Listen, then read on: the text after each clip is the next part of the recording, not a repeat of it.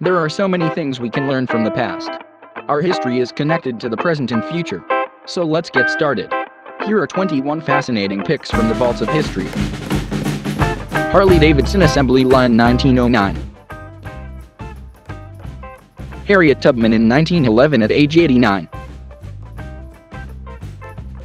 The Kennedy family children, 1928. What happened to the Kennedy children?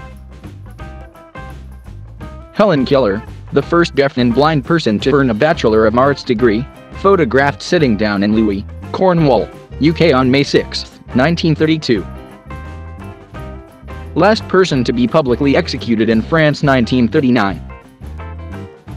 Salvation Army donut girls distributing treats to GIs during World War I in 1917. This is the origin of Donut Day. The Italian motor torpedo boat MAS-15 in 1918. 100 years ago, she sank the Austro-Hungarian battleship SMS St. Istvan.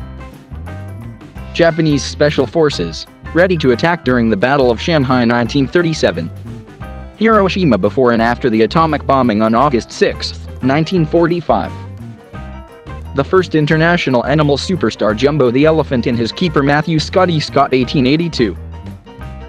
Getting cooled air piped into the car while enjoying a meal at a drive-in restaurant in Houston, Texas 1957. Benjamin, the last known Tasmanian tiger in Hobart Zoo, Australia. Thylacines were able to open their jaws up to 80 degrees. 1933. Luftwaffe bomber crew patched up apparently shot down in the Leningrad region in 1941.